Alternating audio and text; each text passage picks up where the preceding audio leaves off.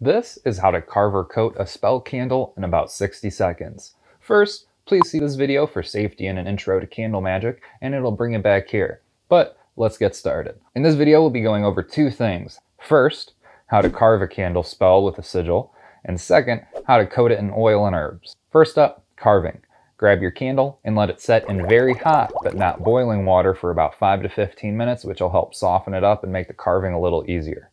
Come up with a sigil, phrase, runes, or symbols you want to use related to the spell you want to do. Then take a pencil, toothpick, or a thame and go to town. Dip it back into some warm water to help clear up any leftover wax shavings, and you're all set. Next, we'll look at coating a candle. You need an herb and a safe oil. Do your research to make sure it's safe in a candle. Some people have a specific way to do it, but just go ahead and use your intuition to coat the candle in oil. Then roll it in herbs. Try not to use too much of either so that the sides don't catch on fire and burn up. Either method, meditate and focus on your intentions the whole time, then burn baby burn.